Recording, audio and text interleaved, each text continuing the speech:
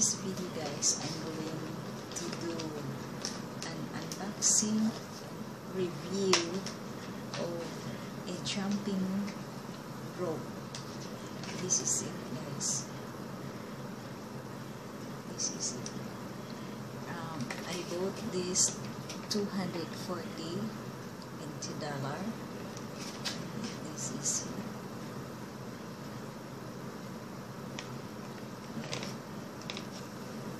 So you can use this jumping rope because I've been buying a jumping rope guys, but that was very cheap amount and it's useless. I cannot use it.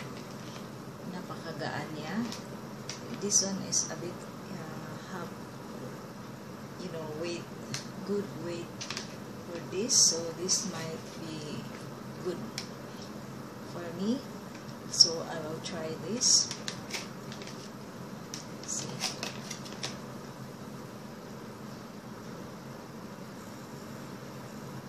And then it's running guys.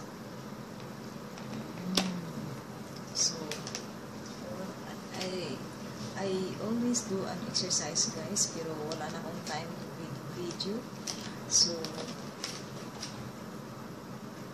I will try next time. I can do it. I'm using some more. Just like someone is in the room. So I will try and open this.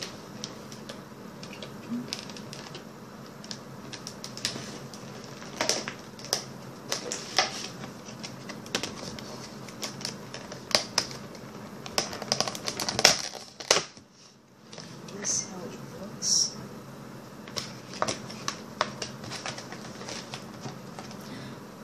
Sleep guys.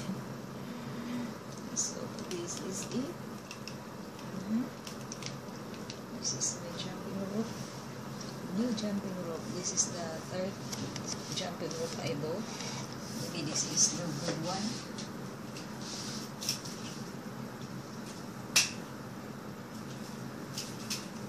Maybe I will like it.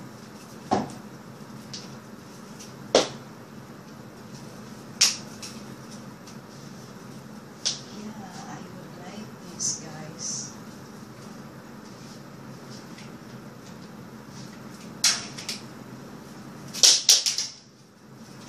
I'll try outside guys. I'll try. I'm gonna try that here guys. This is here teaching. Oh, mataas siya. 4, 5, 6, 7, 8, 9, 10, 11, 12, 13, 14. Need guys sa labas talaga. Kasi ma-reach ko yung ceiling. So need talaga sa labas. Need outdoor guys doing this jumping rope. Need outdoor. Because the ceiling, I hit the ceiling.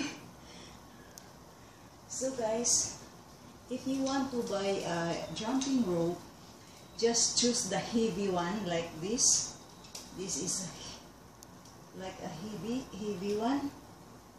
But if I use this outside guys with a rough area, rough surface, this might get damaged because just like this is inserted inside like a hose. It's like a hose, so this might get damaged.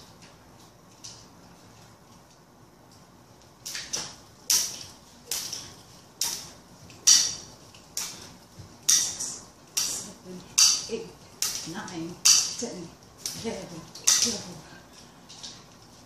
12. I hit the ceiling, so I really need outside.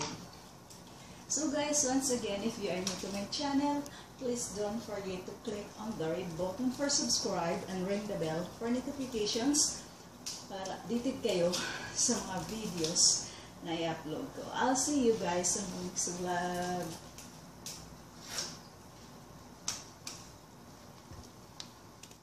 So this need outdoors guys if I use this jumping rope. kasi natatamaan ko yung ceiling. I hate the ceilings, guys.